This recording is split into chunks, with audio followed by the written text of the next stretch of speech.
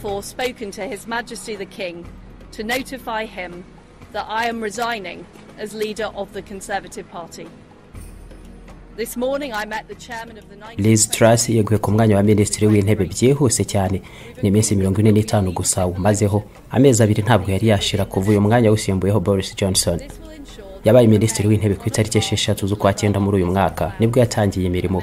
Ubu nawe rero agiye kuba agumye muri uyu mwanya kugeza ku itariki 28 muri uku kwezi kwa 10 kugira ngo hashake undi ugomba kumusimbura.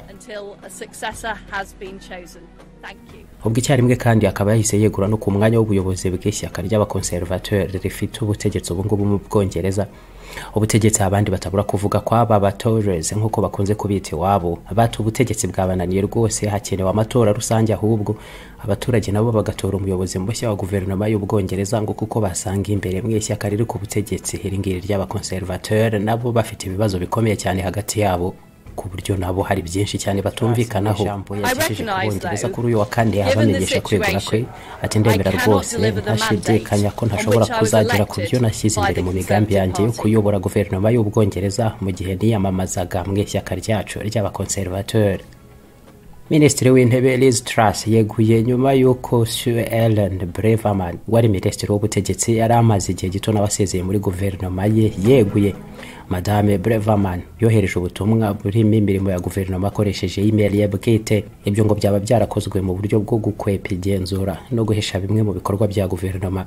Ibyo nyuma rero biza kumenyekana yemera ko yakoze amakosa ariko kandi yumvikanisha ko nasaba icyarimwe ko na Madame Liz Truss nawe yakwibwiriza akegura kuko ngo kuyobora guverinoma mu buryo byarimo bikorwa ngo ntaho byari kuzahurira na gato na gahunda biyemeje ubwo hashyirwagaho guverinoma nshya yasimbuye ya Boris Johnson. Ibyo ntabwo Liz Truss yahise abyumva ngo nawe yegure ntiyabuze kubanza kwihagararaho nawe ati ntabwo negura. Ku mwanya wa minisitiri w'ubutegetsi bw'igihugu Braverman yaramaze kweguraho ahita awushyiramo ahubwo Grant Shapps nawe yari yarirukanye ku mwanya wa minisitiri wo gutwara ibintu n'abantu mu Bwongereza mu byumweru bike gusa byari byarabanje. N'igihe gito gusa kitageze ku mezi abiri guverinoma ya Liz Truss yari imaze mu Bwongereza ariko habaye byinshi cyane byagaragazaga ko kwigomba kuvaho byanze bikunze.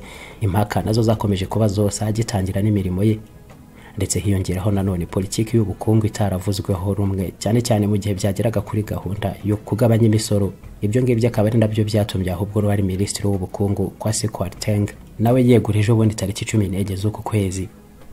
No guhuzagurika kwenshi kandi gukomeye kubayeho mu gihe gito gusa Boris Johnson akuwe ku butegetsi ku buryo aho hari Johnson ngo nta kabuza agomba kuba ari kubaseka ati narababwiye kandi mwanga kumva. Ishyaka rindi ubwo ngubwo ribangikanye n'iri riri ku butegetsi Labour cyangwa iry'abatravayiste ryo risanga igihe kigeze noneho ngo abongereza bafata indi nzira kuko ngo nibarekera ibyo gushinga guverinoma y'Ubwongereza bakabirekera abakonservateur aho ibintu bigeze ngo barakomeza n'ubundi kuzambya igihugu nta kindi. Sir Keir Starmer niwe muyobozi mukuru w'iri shyaka ry'abatravayiste akimara kumva ibyo kwegura kwa Madame Truss ku mwanya wa minisitiri w'intebe w'Ubwongereza ati ni nuko nguko n'ubundi rega twakomeje kubisaba. Madame Truss yarafite politiki itashoboka hangaha mu Bwongereza nta nubwo byashobokaga ahubwo ko byamara n'amezi abiri twarabivuze. Ubu rero igikurikiraho no ko ibyo gushyiraho guverinoma y'Ubwongereza bivanwa muri iri shyaka ry'abakonservateur byarabananiye nabo ntabwo bashobora kubihakana ubwabo bameze ahubwo nk'ahari ihuriro ry'imitwe myinshi ya politiki ntabwo bafite icyerekezo kimwe. Bazakomeza rero kudutesha umwanya muri ubu buryo bashinga guverinoma zitamara imesi 3 bugacya bakongera bagashinga izindi. Twazahora muri ibyo ngibyo ubu rero igikwiye nta kindi cyatuvana muri ibi bibazo turimo no gukora amatora rusange abaturage bakayagiramo uruhare nta kindi hagashingwa guverinoma yumvikanyweho kandi bifitiye ubushobozi.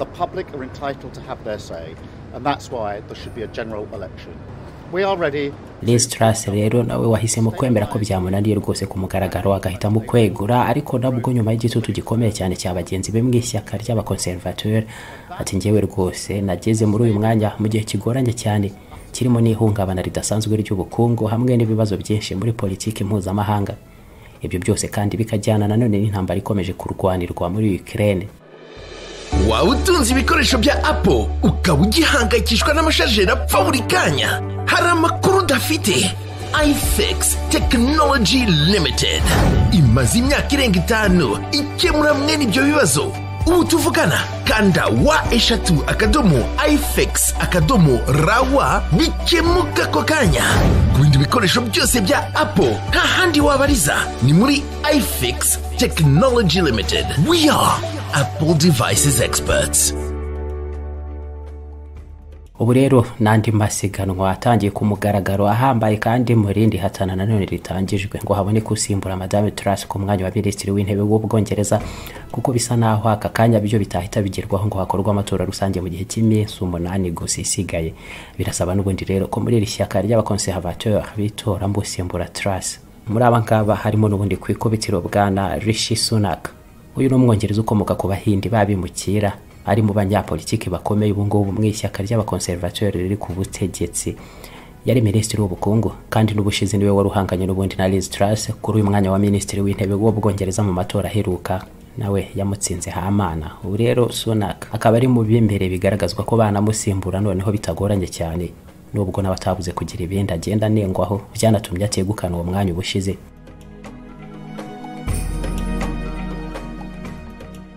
Siwe gusa kandi biranugwanugwa ko n'igihangange Boris Johnson ari nawe uheruka gusimburwa kuri uyu mwanya wa minisitiri w'intebe. Ubari hehe yebereye mu biruhuko mu birwa bya Bahamas, aho ahumekera umwuka uyunguruye ku mucanga waho. Nawe ubu ngubu rero ngo ashobora guhita afasha amakabutura yo mu biruhuko hasi agashyiramo costume nanone agatege yihuse agaruka mu Bwongereza nawe akiyamamaza nanone. I want to thank everybody here and hasta la vista baby. Thank you. Ubwo yeguraga yavuze ko atazatinda kugaruka, amategeko aracyabimwemerera, kandi ngo hari bamwe mu bayobozi n'ubundi bakuru muri iri shyaka riri ku butegetsi baheruka kumumenera iryo banga bamubwira ko bari gutekereza ku buryo yagaruka ku mwanya wa minisitiri w'intebe, ngo kuko basanze n'ubundi politiki ze zirimo udushya twinshi tujyanye cyane n'ibihe nabyo bishya kandi binakomereye Ubwongereza, nubwo batabura kumusaba kubanza kugira ibindi abasezeranya birimo no guhindura imyitwarire bwite mu bintu bimwe na bimwe ndetse no gukora byose mu mucyo. Nawe rero ntabwo abura kugarukwaho Boris Johnson, bivuga ko wabona n'ubundi agarutse cyane rwose ku mwanya wa minisitiri w'intebe mu Bwongereza. Mu bandi harimo na bwana Jeremy Hunt, uyu nguyu ni uheruka kugerwa minisitiri w'ubukungu, yezerwa na benshi mu bijyanye no gushyiraho imirongo iboneye mu kuzamura ubukungu, ariko nubwo benshi bakomeje kumugarukaho ko nguko w'ibyo ngibyo yarangije kubigarama, avuga ko ibitekerezo bye byose ubu ngubu bihugiye ku kunoza ingamba zituma ubukungu bw'Ubwongereza bugeza harindi mukabwongera kuzahuka, agasaba ahubwo gushyigikirwa n'abandi basigaye. Naho ibyo kuba minisitiri w'intebe w'uyu munsi yivugiye ko bitamushishikaje na gato, ngo ntabwo ashobora kubyemera kandi ngo nta n'icyo asanga yahindura ku bibazo biriho ubu ngubu by'imitegekere, ahubwo kwita ku bukungu mu mwanya arimo ubwabyo ngo asanga ari nacyo gikomeye Ubwongereza bukeneye ubu ngubu. Undi nawe ibintu gwanugwa rero ko ashobora guhatanira uyu mwanya wo kuba minisitiri w'intebe w'Ubwongereza ni Madame Penny Mordaunt, ayoboye inteko y'abadepite House of Commons. Yigeze no kuba minisitiri w'ingabo mu gihe gito mu mwaka w'2019. Hari n'indi myanya itandukanye yabarijwemo muri guverinoma y'Ubwongereza mu bihe byashize, ndetse nawe ubushize yagerageje guhatanira uyu mwanya ariko bagenzi be bamushyira ku ruhande. Nawe ubu rero ari mu bari gushyirwa kuri urwo rutonde rw'abashobora noneho guhatana, kuko ni n'igihe gito gusa gisigaye, icyumweru kimwe cyonyine basigaranye muri iri shyaka ry'abakonservateur, ku buryo bigera ku itariki 28 muri uku kwezi barangije gushyiraho undi minisitiri w'intebe mushya. Mu bandi nabo bivuga ko bashobora kubarizwa muri iyi marathon y'icyumweru kimwe gusa gisigaye kigomba kurangira umwe yanikiriye abandi bose ari bugizwe minisitiri w'intebe w'Ubwongereza, harimo na Ben Wallace, ubu ni minisitiri w'ingabo. Ingabo nawe kandi yahozemo, afite imyaka 52 y'amavuko. Igihe Boris Johnson yasunikirwaga kwegura ni nawe wari amahitamo ya mbere ngo amusimbure, ariko icyo gihe Wallace abitera ishoti.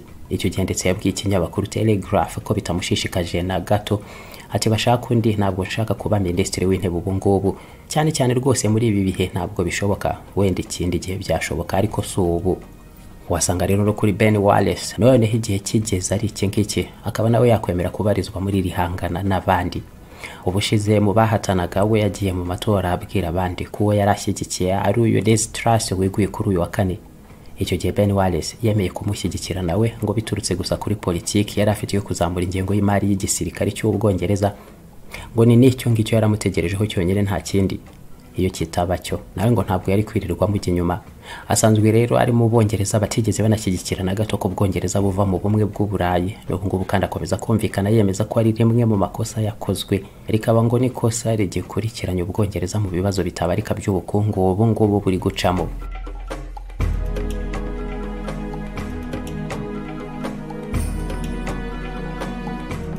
Undi nawe utabura kugarukwaho n'ubundi ni Suella Braverman uherutse kwegura ku mwanya wa minisitiri w'ubutegetsi bw'igihugu. Haracyafite benshi bamushyigikiye imbere mu ishyaka, ari mu banyapolitiki bafite umurongo ukakaye cyane ku ngingo yo kwakira abimukira mu Bwongereza, kandi nawe akomoka ku bimukira b'Abahindi b'inkomoko mu birwa bya Maurice no muri Kenya, yigeze no kuba umucamanza mukuru. Braverman ni nawe mugore wa mbere wabarijwe muri guverinoma y'Ubwongereza wafashe ikiruhuko cyo kubyara bitabanje kumusaba kwegura ku mwanya we muri guverinoma nk'uko byahoze, ni nyuma y'uko itegeko ryari rimaze guhindurwa bikemerwa. Noneho nawe muri byinshi yabarijwemo bigaragazwa neza ko ubusabe bwe bwo guhatanira n'abandi kuba minisitiri w'intebe w'Ubwongereza ubu ngubu bwakwakirwa cyane, kwakigera no muri guverinoma y'Ubwongereza yakomeje kunenga byinshi no kugaragaza ko Truss ngo yari matana atana umurongo w'ibyo bemeye muri politiki guverinoma yagombaga kugenderaho. iFix Technology Limited turacuruza kandi tukabakorera ibikoresho byose bya Apple. Mu gihe wahura n'ibibazo by'ibikoreshereze yabyo cyangwa se ukundi kwangirika, Mac computer, iPhone cyangwa iPad ni ibikoresho twe dufite mu bunararibonye bw'imyaka myinshi.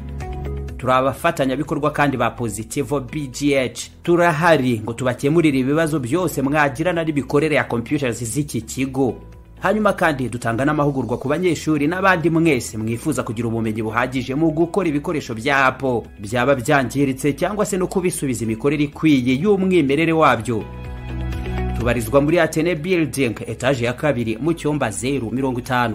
Waduhamagara kandi kuri 0788442127 cyangwa nanone kuri 0788442063. iFix Technology Limited. We are Apple devices experts.